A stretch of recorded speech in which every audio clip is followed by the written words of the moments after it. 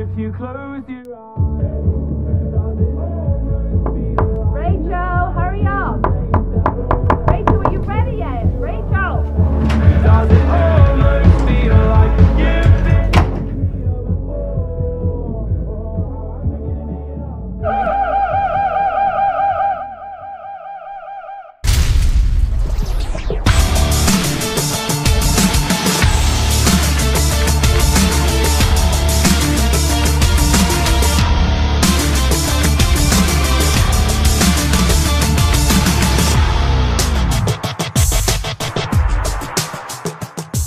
We all too often take for granted the safety guaranteed by the fire service.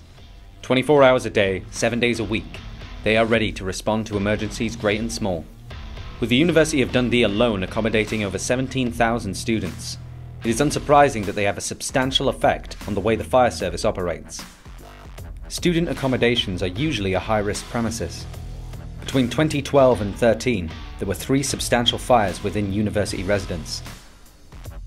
The fire service doesn't just deal with fire. Firefighters have to be prepared, both physically and mentally, for a variety of situations, each with their own complexities. If you've lived in student accommodation, chances are you've met the crew of the Blackness fire station, probably around 3 AM after your flatmate burned some toast. But what does it take to become a member of the Scottish Fire and Rescue Service?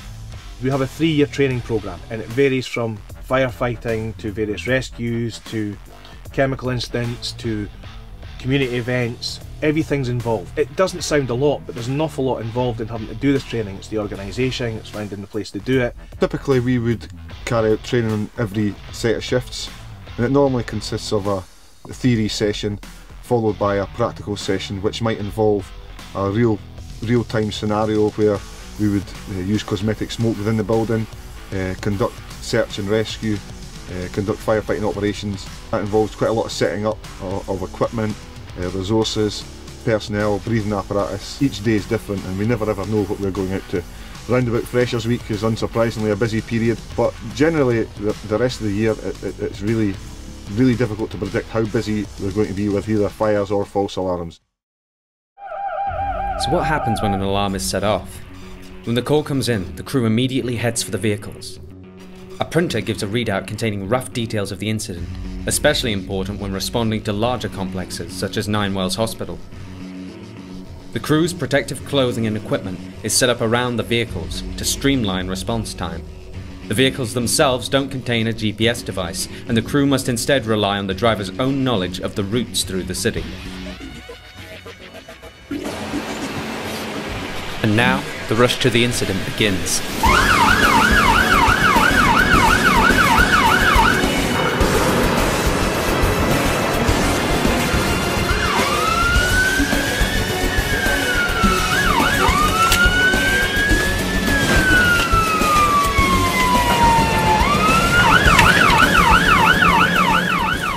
The station has no way of knowing if the call-out is for a real emergency or a false alarm, so they must treat each one as a life-threatening situation.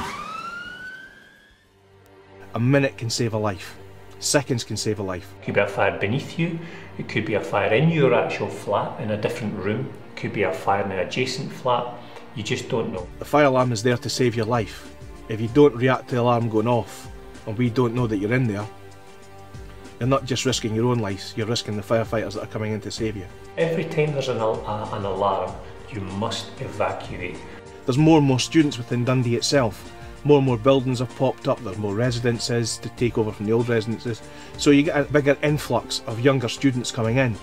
And the good thing is, it's good to meet them all. It really is good. It's good to go and have the chats with them and explain why we go to do the fire safety, that we're looking to, make them safe within their residence and make them safe within themselves. How much do you think it costs for the fire service to respond to a false alarm? About 500 quid? £2,000? A couple of £100 maybe?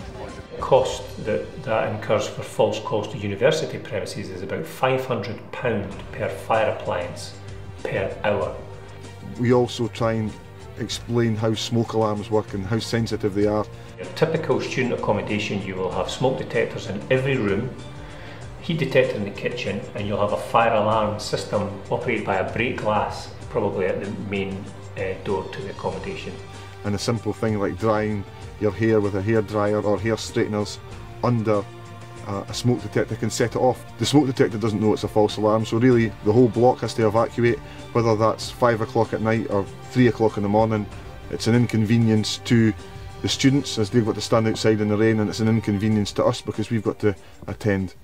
You wouldn't believe some of the things that we can be asked to go to. So go and check room number 6. So they opened the door and all they could see was a mass of clothes and towels and pants. I had a chinchilla stuck behind a wardrobe. A baby seagull rescue.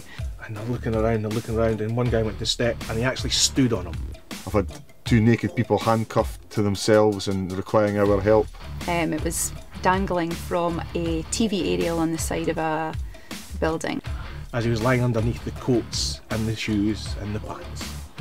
He was that drunk.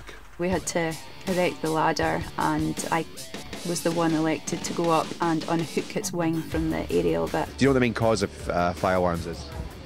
Probably cooking, bad cooking. Actually, I caused one myself. Probably drunk, man. I think it's drunk late nights. Yeah. It was the first week, and I think I put like a chocolate croissant in the microwave for a bit longer than I should have. If it's early hours of the morning, I don't think they're quite so aware because they might be a little bit drunk. And we understand that mistakes will happen and accidents will happen, so we kind of accept the fact that we have to go to alarms and deal with it. With so many of Blackness Fire Station's call-outs being to university halls, students clearly have a profound impact on the emergency services. The fire service isn't just there to deal with fires. It consists of highly trained individuals willing to respond to a host of emergencies. Day in, day out, they risk their own lives to ensure the safety of others.